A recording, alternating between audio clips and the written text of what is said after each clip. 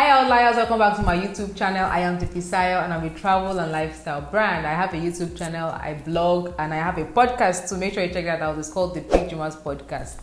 Yes, so today I'm coming at you with something new, so to say. So I did a video, Biliki Sushubon. It's basically the video showing the Queen of Sheba, the destination in Ogun State where the Queen of Sheba in the Bible was buried. You should check it out. I'll put a link somewhere up there.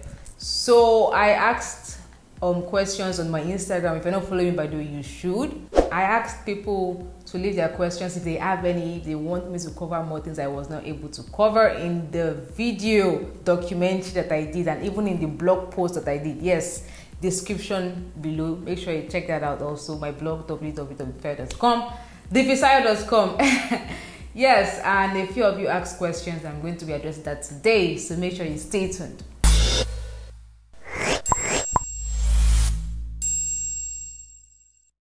Welcome back, guys. So for those of you who are not new to my channel, you must have seen me doing videos like this, talking to you guys in two different settings, either with this white background or with a similar setting.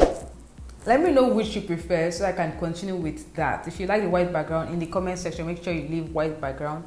If you like the other background that has the glowy, thing going on at the back, let me know too, so I can stick to what suits you, or I can do more of that. Yeah, so let's get straight into the questions, shall we? One of the questions I received came from Oye. She says, or a question says, does the man live inside there? I'm guessing the man she's referring to is this.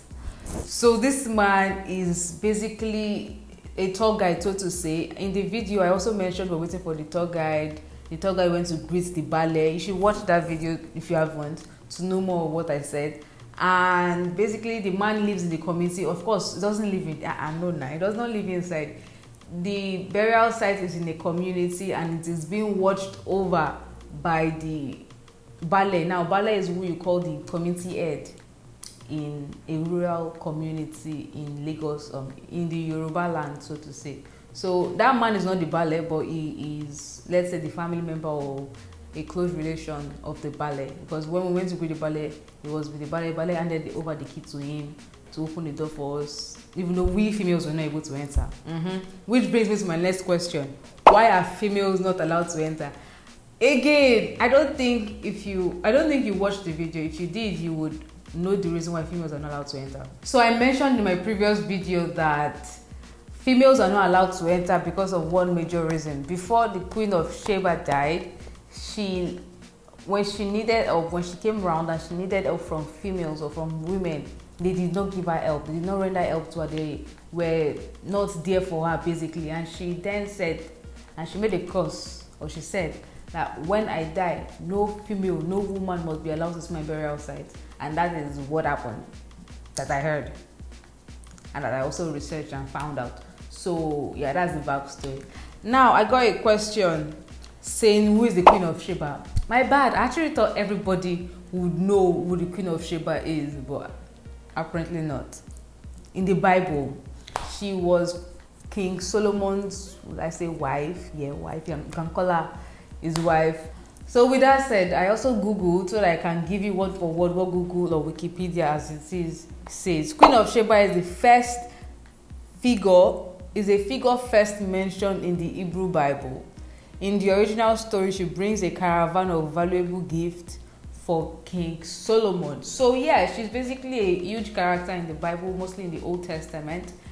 And most people travel to Egypt and similar countries that have a significance to the Bible to, that draw inspiration, go there for prayers or whatnot. Basically just for tourist attractions. And it happens that we have here one of the Bible heritage in Nigeria, in Ogun State to be specific. And yeah, I'm excited about that. People should know more about that. That's why I did that video. If you haven't checked it out, once again, go check it out. Why did it take it wasn't really, she said 4 hours from Lagos to Ijebu-Ode. Wow. So this is from Busola. She has been to Ijebu-Ode before. She was surprised that took me that long to get to the place.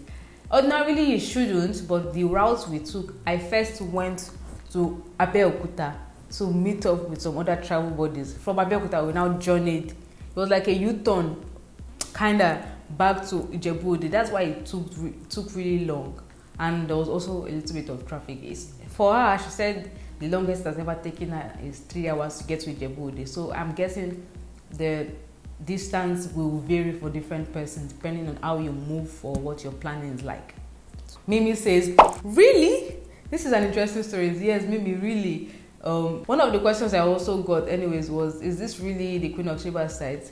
The only response I have for that is that it was confirmed by Peter Darling, and I know Peter, I keep saying Peter, Patrick Darling, I keep putting it as a reference. He's an archaeologist from Paramount University in the United Kingdom. So an archaeologist wouldn't say something when it isn't, especially when it's a trusted source. So that's like my only answer for that question.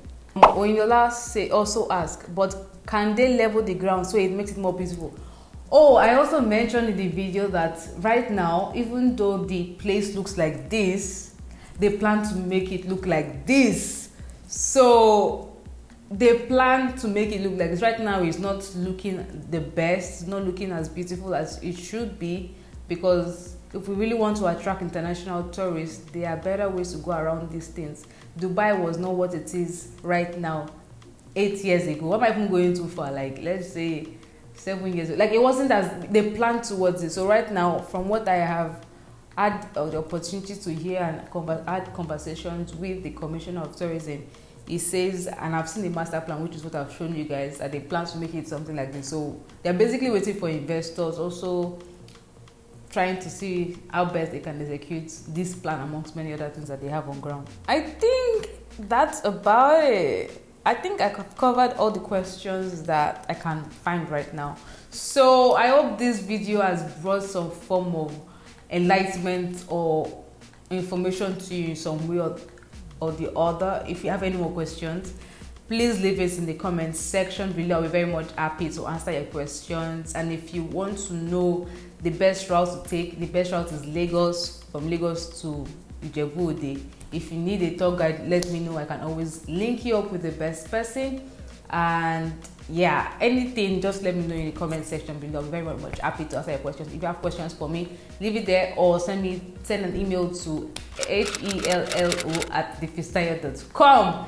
Yes, I'm happy that you stayed tuned to this very moment.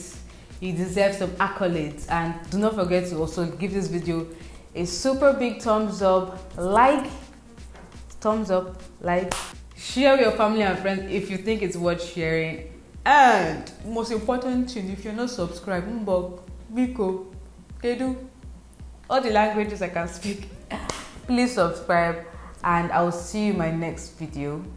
Till next time, do not forget to follow me on Instagram and Twitter, and yeah, and stay awesome, stay inspired. Peace.